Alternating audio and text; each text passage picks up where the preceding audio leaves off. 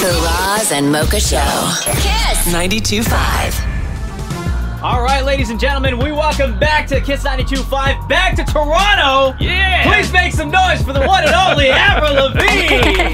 Good morning. Thank Morning, you. Avril. How are you? I'm amazing. How are you? Doing great. When was the last time you woke up this early? I was just telling you at the Today Show a couple weeks ago in New York. Yeah. We got about 3 hours. So this morning I woke up at 4:45. Oh, wow. Yeah. Does that affect your day or I guess your plans for the whole night when you know that you have like a day full of press? Do you try to make it so that you go to bed early the night before? I did. I went to bed at 10 o'clock, and I never go to bed at 10 p.m. I was like, okay, go to bed early. And then I woke up at 1:30 in the morning. I was going to say. And I was up from 1:30 to about 3:30, and then I set my alarm for 4:45. So I feel like super jet lagged right now. Yeah. Well, we were just talking about it before we came on air, but you and I are both like night people. Nocturnal. So if you try and go to bed at like 10, it literally you're not gonna, it feels weird.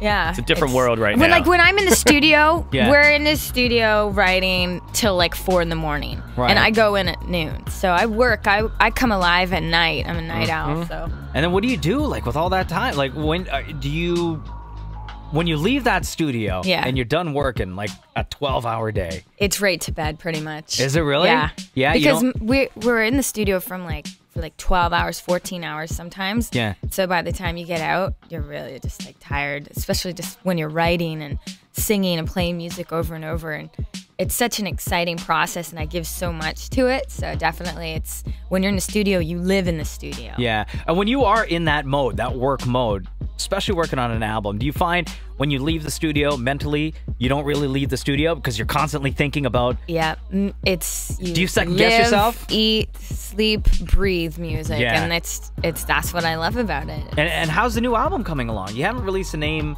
for the record yet. I know, we're know. trying to, that's everything Well, the on single's Twitter right now. Here's Yeah. to Never Growing Up. Yeah. And I'm going to put the record out in September. And the video have you seen the video for this No, song? not yet. Oh, it's so much fun, dude. It's at prom. Yeah. But I do a throwback, and I dress up with the necktie. I dress in the same outfit nice. as I did in my complicated music Yeah. video. And I made my hair really straight, and I look the same. It just and looked like it'd be a lot I of have fun to I have do. a skateboard, and Yeah. I cruise down the hallway in the school. Dude, the video just looked like it was a huge party. Like it looked like it was a lot of fun to be a part of. When you look back at those days, of Skater Boy, Complicated, and you look at your life now and how things have evolved, do you think back and just, are you amazed? That was 11 years ago, first of all, which is Yeah. crazy. So I've been doing this for a decade now. And I'm 28. I was 17 when Complicated came out. And I've pretty much just been on tour the whole time. Yeah. Every record I've put out, I've done a world tour. And my first 3 records, I spent 2 years on the road just promoting and touring. And so I'm going to have a tour for this record too. And the fans have been incredible, and they've been really patient waiting for new music. Yeah. And I can't wait to get out there and put on some shows and for them to hear the whole record. When you look through your Twitter feed at Avril Lavigne, or you meet your fans on the street, what's the most common question you get from them? What do they want to know from you? If they can have a picture. Yeah.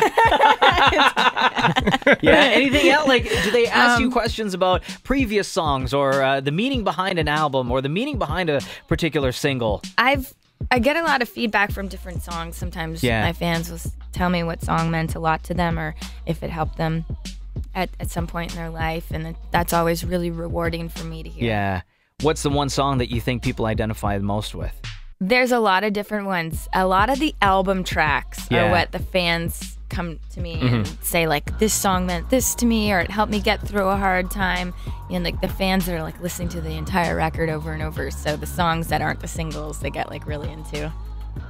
What's your favorite part about touring when you are on a world tour? Do Like- you have something, a special moment that you always look forward to when you know you're going to be hitting the road? It's like my last tour, the Black Star tour, was the best tour I'd ever done.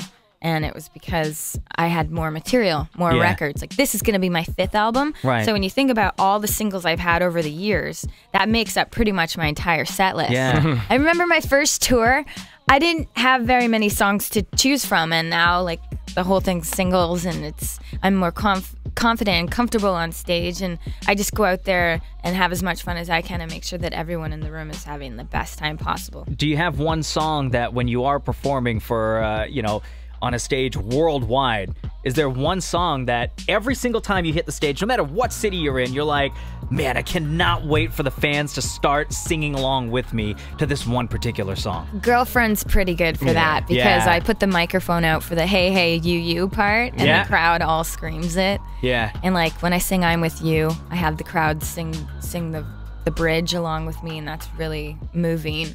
So you can see it just getting excited just talking about it right now. Your eyes just lit up when you were talking about it. Let's talk about this album being special for obviously the romantic reason as well.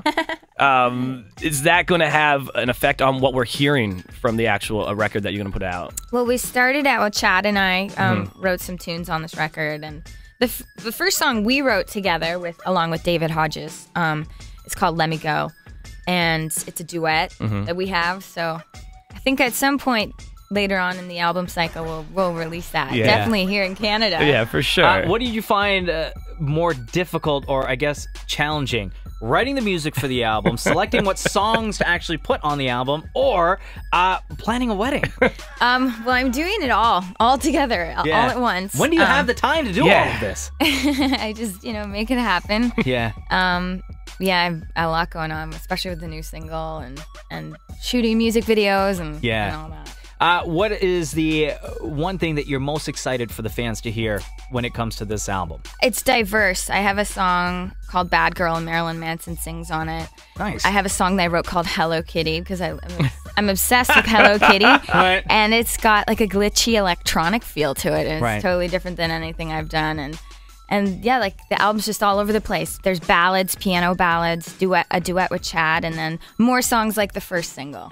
Is there anything that's going to be on this new album that people are going to be shocked to hear? Not like content-wise, but just the sound, because people are used to different sounds coming from you and from every album that you put out. Most people are probably used to like hearing me do the whole boy bashing, like writing about guys and stuff. And the cool thing that's about this album is that I talk about a bunch of different stuff and different subjects outside of just love.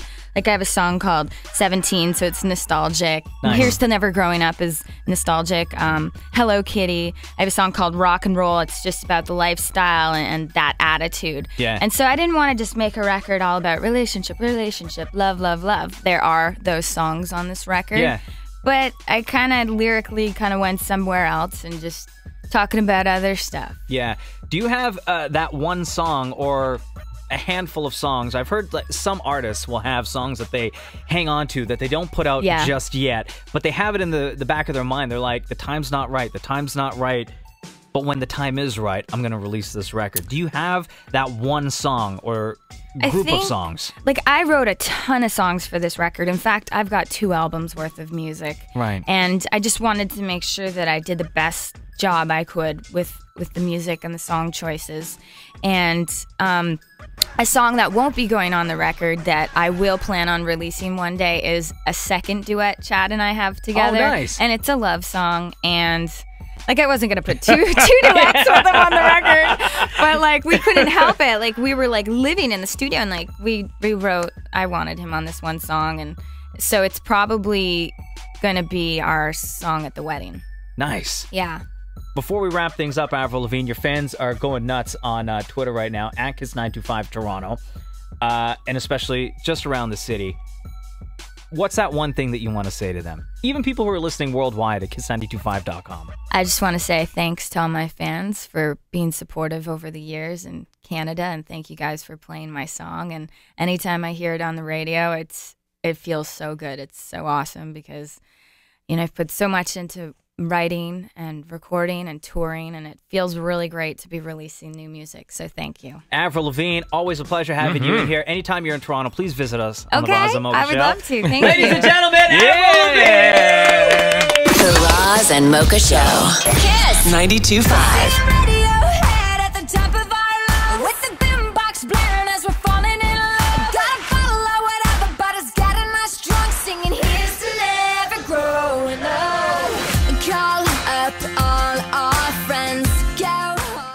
The Roz and Mocha Show. KiSS 92.5.